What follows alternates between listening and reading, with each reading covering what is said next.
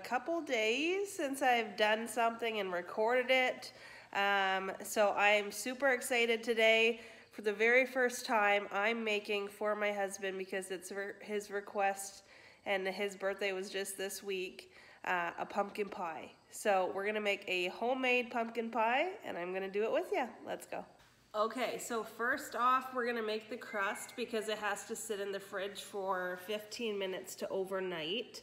So we're just gonna do the 15 minutes. So what we're gonna do first for the crust is we're going to mix in a food processor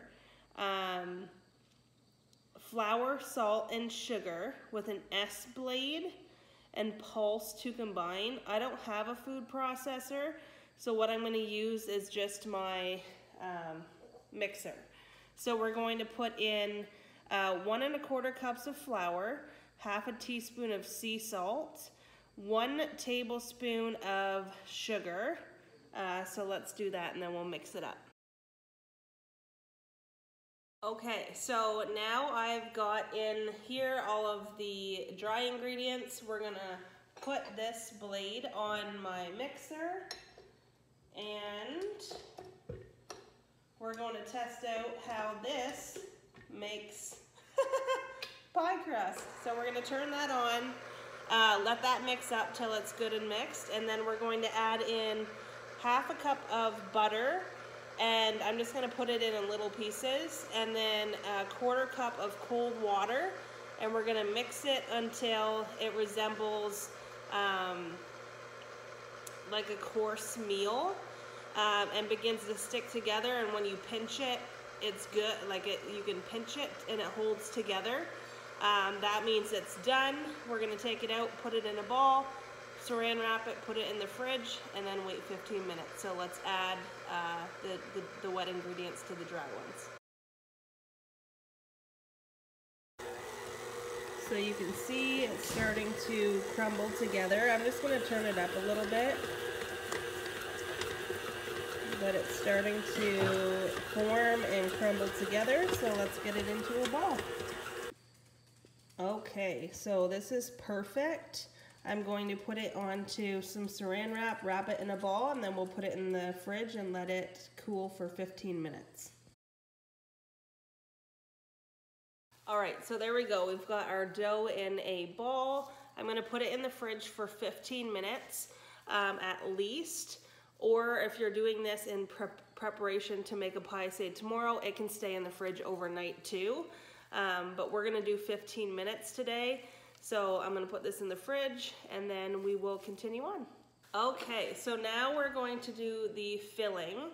And what we're going to do is we're going to, in a large bowl, beat the eggs. So we're gonna need 3 eggs.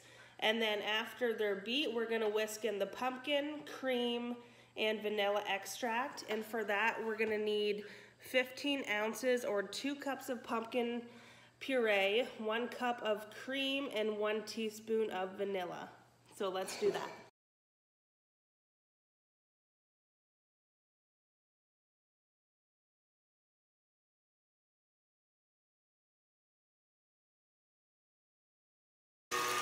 Okay, so we have it all mixing up here now. It's just about mixed. I'm going to scrape the sides down in, and then we're going to add what else? The other ingredients that we need. So we've got that mixed up. Now we're going to add 3/4 cup of brown sugar, 1/2 teaspoon of salt, 2 teaspoons of ground cinnamon, and 2 teaspoons of pumpkin pie spice. So let's add that in here, and then we'll get going.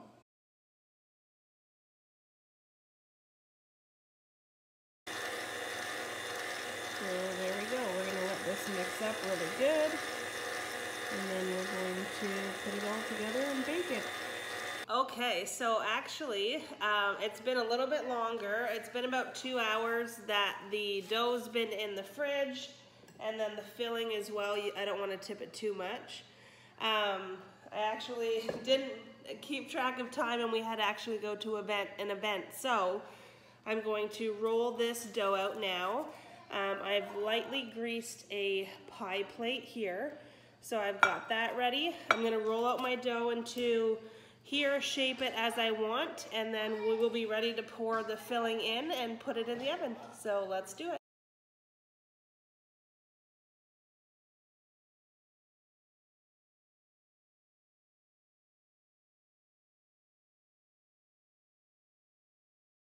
Okay, so there we go. I've got it in my pie crust. I've cut all the extras off that obviously hung over, and I've seen on videos where you can cut shapes like a shape of a leaf or a pumpkin and just set it on the pie and just bake them separately. So I might do that because there's quite a bit here. But there we go. Now we're going to put the filling inside. So we're going to fill the crust with the filling.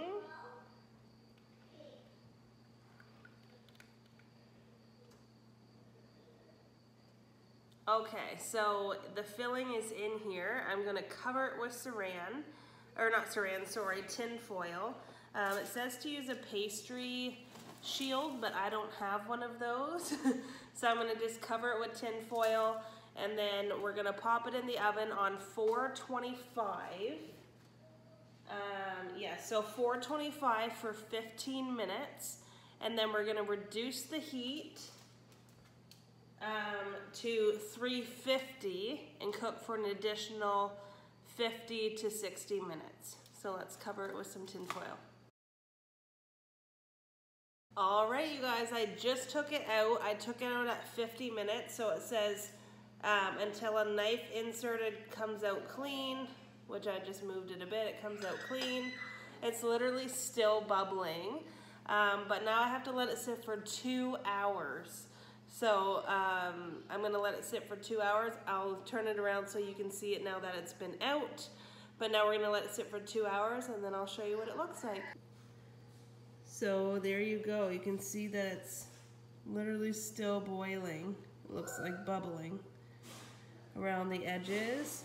This is just because the tin foil stuck to there, but now that it cools, it's gonna look and probably be really, really good.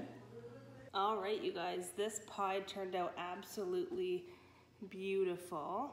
It's been 2 hours. It's completely cool. I cooled it on this wire rack. So there you go. That is how you make this pumpkin pie. I'll link the recipe that I used in the description below.